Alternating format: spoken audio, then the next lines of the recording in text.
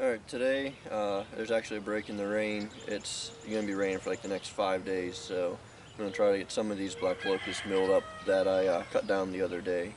I'll give you a quick look at what they look like.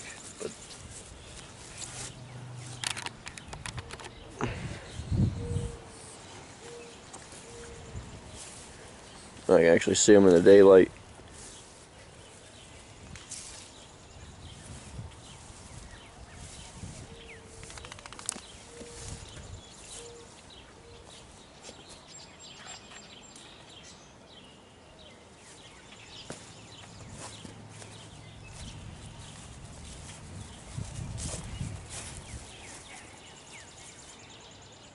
Okay, so the plan is to get a couple of 6x6s out of these.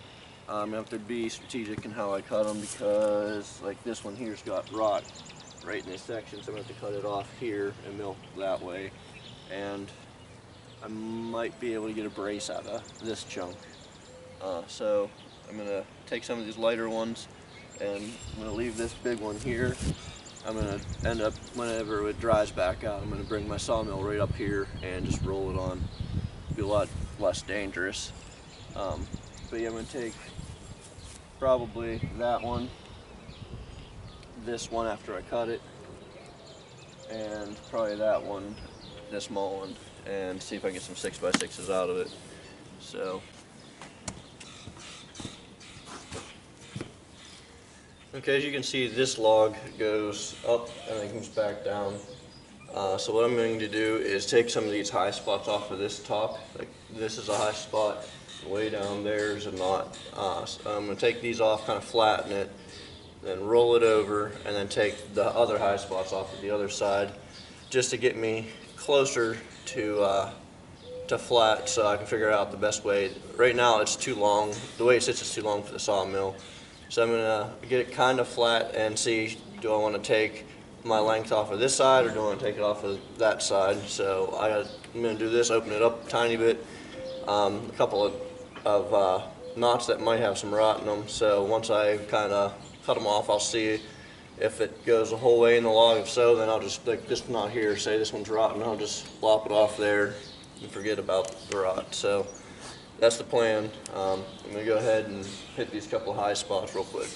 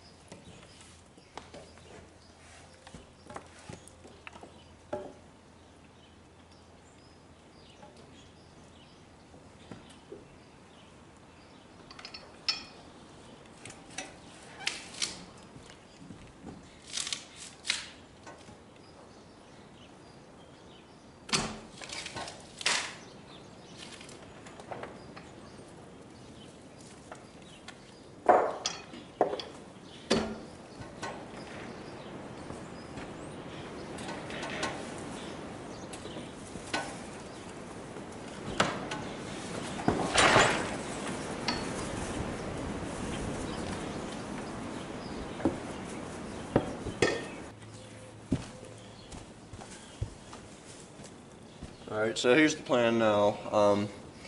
The majority of these are majority of the bunks are touching the log, all except for right here. So this one's going to throw me off more than anything else. So I think what I'm going to do is cut it off right about here. That gets me really close to where because this one's actually touching the bunk. So I'm going to go ahead and cut it off right in the middle of these two bunks. And that'll get rid of the little bit of soft heartwood. Right now, if I'm looking at this picture of my 6x6 here, and I mean, by the time we continue that line straight through, it's going to be different than if this, since this is up probably 4 inches off the bunk. So if you continue that through, I'm gonna be off by 4 inches down there, so I'm gonna get as close as I can to the bunk so that I know it's the same the whole way down.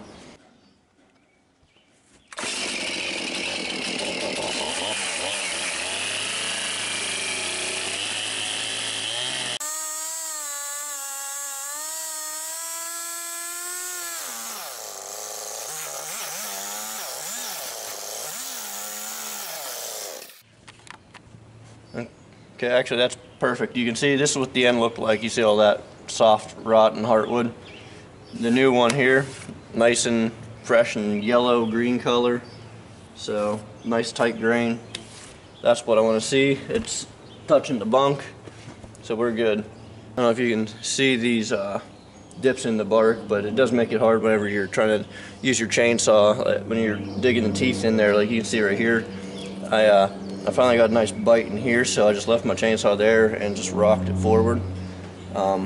It's a pain if you need it someplace in between here. You really can't get a bite at all. You gotta rely on your actual strength and just push the saw through until you actually can start biting.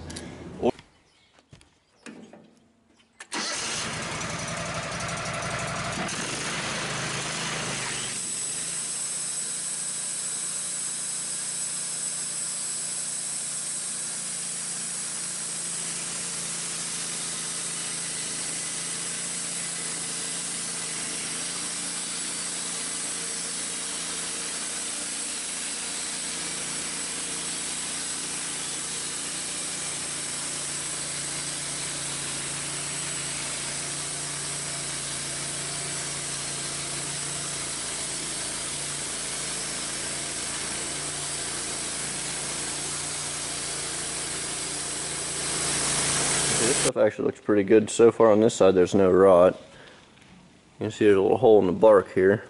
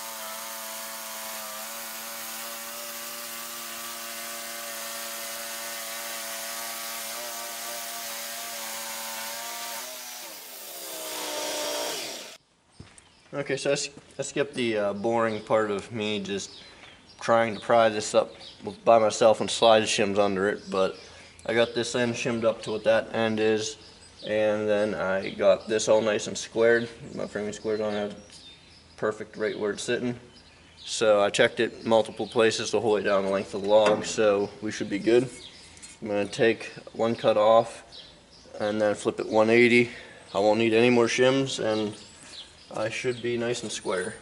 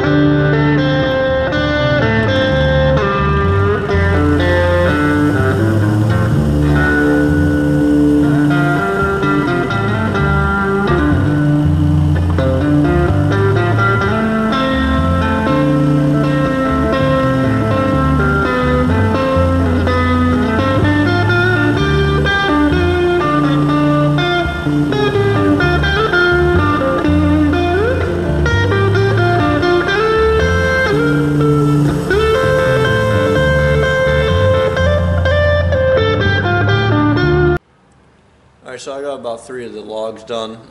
The one was over 20 feet, so I just cut it in the middle, got 2 10-footers. It was pretty bowed, so I cut it right in the middle of the bow, so I got 2 pretty straight logs. I think I ended up with about 5 total pieces of 6x6. So not too bad. I'll be able to use some of the smaller ones for posts. I think I already have the ones I need set aside for beams. And then tomorrow I'm going to mill up the rest out in the field. So I'll show you how to use the, I think it's like $700, $750. You can get the ramp and winch attachment for the LT15 Go. I'll show you how that works, and it's actually, I prefer it sometimes. If I'm just going to do a whole bunch of logs, I can park beside the pile and just roll them on. But the one log was so big that when I pick it up, it actually tips my tractor, so I figured it would just be easier to park the sawmill beside it and just roll them on, and then it makes the mess out in the field and I don't have to worry about it inside the barn. So that will be tomorrow. I don't know when I'll get the video uploaded, but I'll record it tomorrow. So if you enjoy these types of videos, go ahead and subscribe or give it a thumbs up, and if you have any sort of suggestions or stuff you'd like to see, feel free to leave a comment down below and let me know some of your ideas. Especially like camera angles and stuff like that. I've been playing around experimenting, so I think this was the first time I got to play with the GoPro. So let me know if you like the GoPro, better angles for it, whatever. So yeah, just let me know in the comments.